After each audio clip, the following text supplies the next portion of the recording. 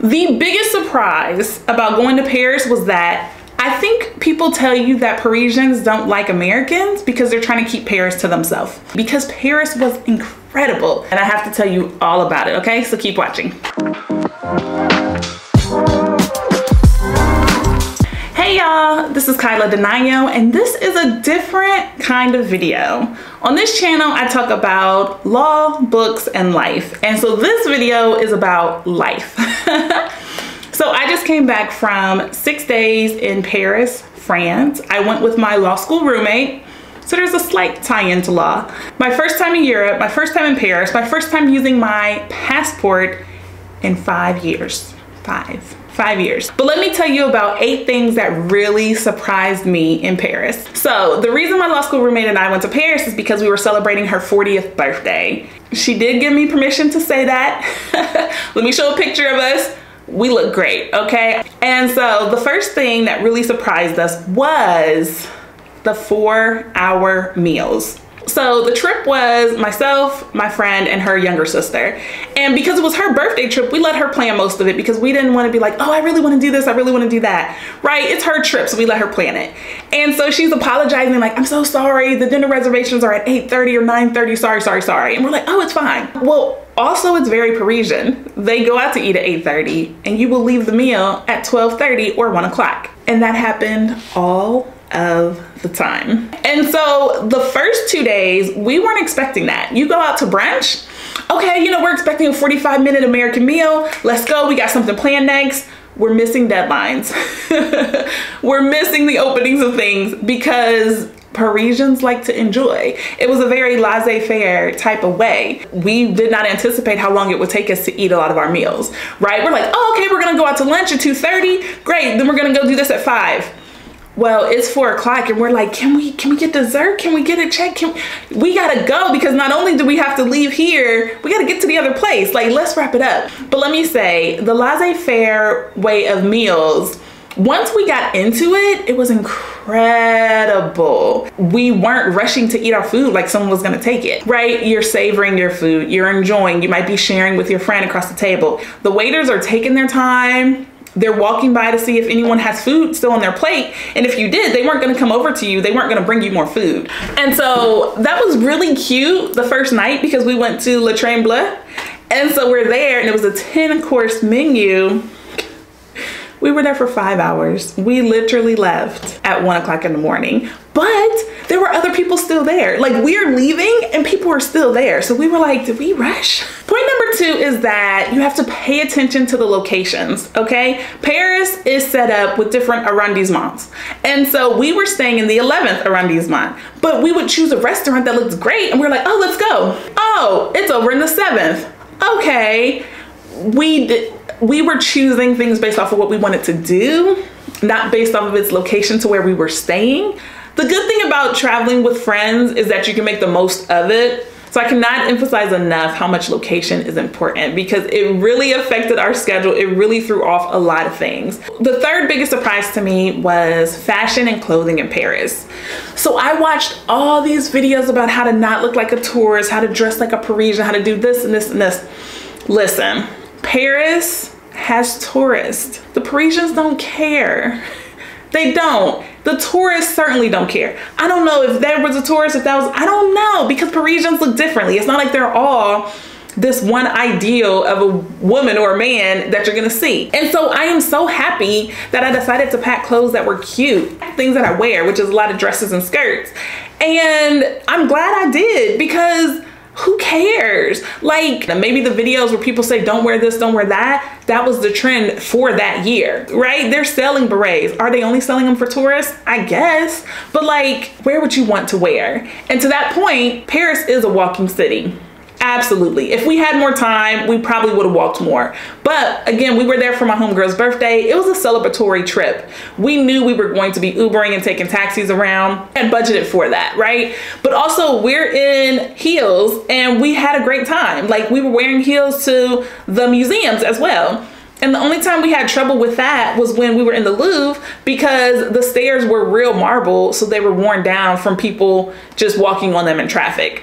Okay, and even if you had that issue, just hold the rail or the banister when you walk down the stairs. Like, where would you want to wear in Paris? Because it is a city just like any other city. There'll be people wearing flats, there'll be people wearing boots, there'll be people wearing heels. Where would you want to wear? Okay, because I wore what I wanted to wear, and I think that really helped me to have a good trip. So another surprise for me was how modern Paris was. Now, I was preparing to go and to see all this, you know, wonderful architecture and stuff, which was there, but they had tap to pay absolutely everywhere. Their Uber apps actually include the option for taxis, which was really cool. I did take euros with me in case I needed them, but I was just using my credit cards for absolutely everything. Most of the stores had the option for me to pay in the American price or to pay in the European price and then get the exchange fee on the back end. So Paris was really, really modern, and I was not expecting that. So that was a really big surprise to me, but I really enjoyed it. So if you enjoyed this video, subscribe to the channel. This was a new thing for me to talk about an international trip because I haven't been anywhere in 5 years. But thank you for watching, and let's get into the next point. Okay, and so this is a good time for me to get into our schedule. December 6th was a complete travel day. We were coming in from 3 different states into Paris. We all landed at different times. We get to our hotel room, we get settled in, and then we went to Le Tremblay. So we were there that night. So then the next day was super, super busy. The next day we got up and we went to the Louvre first thing in the morning. We were definitely there longer than 2 hours, and we only saw a third of it. Then we went to lunch at Kong, which is this gorgeous restaurant. And in Sex and the City season 6, it was considered to be so taboo and so avant-garde for you to go there because they have these see-through chairs and it's all this, but it was beautiful. So then after Kong, we went to the Dior Museum, which was a really big surprise for me because I didn't know anything about Christian Dior. I didn't even know if it was a man or a woman. So the museum was so much fun, and we were there for a really long time. And then we were beat. We were so tired. By the time we got back to the hotel room, we were like, let's just Google a place and find it. And we just found a little dive bar, went there, had some food, and then went back to the room. So then the third day, screw it, no schedule. We cannot have a schedule. We were like, we need to sleep. We woke up at 12 o'clock. Slowly get ready. We eventually leave the hotel room around 3. We get there, the sun is setting. We're starving. So we end up eating. Oh my gosh, this place we found was so good. We felt like we were at a hole in the wall, but because it's around the Eiffel Tower, it probably was mostly tourists and stuff. We didn't even care. We end up getting to the Eiffel Tower at 4:30. My homegirl is afraid of heights, but we were like, we didn't get tickets. Let's just see if we can show up. Well, you can show up, but it's really cold while you're there waiting. But we go up to the 2nd floor, beautiful shots, beautiful views, and then we go back down. Okay, so then we were like, oh, let's go to the Chanel store. We're on our way to the Chanel store. We get there, it's closed. So it was closed. So we had a whole photo shoot outside of the Chanel store. Oh my goodness. This entire square, we didn't even realize we were at the Rue des Honorés, which is like Magnificent Mile in Chicago, Illinois, which is like Madison Avenue in New York. It's this block of all these high-end luxury stores. All of the decor was incredible. And so then of course we start to get hungry. So we end up in this dark, beautiful restaurant, incredible food. I had this lemon tart, which unbelievable. So the 4th day, again, no schedule. And we said, let's go to Galeries Lafayette. So we go find some gifts and stuff for our family members. We don't have to be at Versailles until 2:30. It was so beautiful. Look at the pictures. It was absolutely beautiful. Then we went to Versailles. Now Versailles we had set up well because we were there for the rest of the day. Absolutely wonderful. I'll show a couple pictures here. But again, location, location, location. Oh, we'll do this, then we'll do this, then we'll do this. We were all over the place. Again, underestimating how much time it would take to get places, underestimating how much time we would want to spend at the places when we got there. So you have to pay attention to the locations, okay? So another thing that was surprising to me was how many children we saw out really late. We would be leaving our restaurants and we would be seeing children out really late, or we will be going somewhere at 10 o'clock and we're seeing children and we're like, are they out of school because it's December? Are they on their way to school? What's the deal? But the most surprising thing was how much autonomy these kids had. They weren't wearing those backpacks that we have in America that have the string on them and it's like the leash for the kid. They didn't have to hold their parents' hands. They stayed around the adult or the person that they were with. It reminded me of this book called Raising Baby. But I was like, I gotta reread it, especially now that I've been to Paris, so I can see, oh, that was what I saw. Oh, that's that. Oh, that's this. I mean, I was missing my daughter, so that's probably why I was noticing the kids even more. I was like, oh, look at the babies. Oh, look at that. Where I live is definitely a driving city. So to see all these kids out walking and just going places, I enjoyed seeing that. It was pretty cool. So coming in here, second to last point is that the time change was rough. Paris is 6 hours ahead of us. So we would get back to the room around midnight, 12:30. That feels like 6 p.m. for our bodies. And then we were up talking until like 4 in the morning because that's 10 p.m. to our bodies.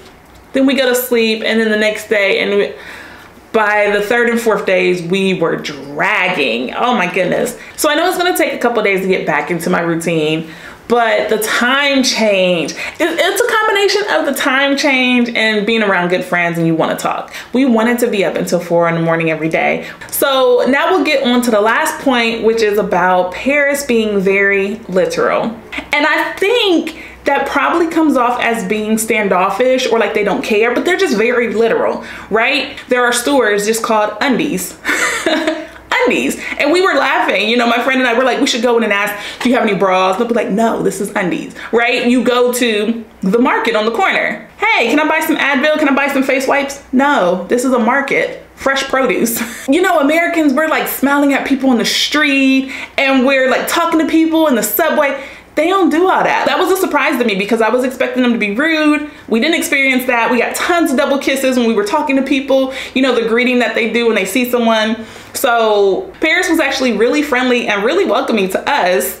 And so I gotta say, because in terms of accommodations, the hotel room that we had, we thought we paid a good price for it, but it's not an American hotel room. There was no mini bar, there was no safe, there was not all the accommodations we were used to. I don't know if that has to do with the fact that you're not supposed to ask for takeout or leftovers in Paris. I don't know if that's because Parisians are really literal. What do you need a fridge for to eat in your room? You just sleep in this room and then you get on your way.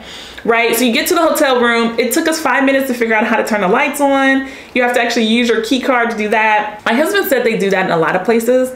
This was the second country I've ever been to and the first time I've had to do that. So that might just be why. Then the bathroom, we're like, the trash can size was teeny weeny tiny. And I'm like, there's 3 adults here.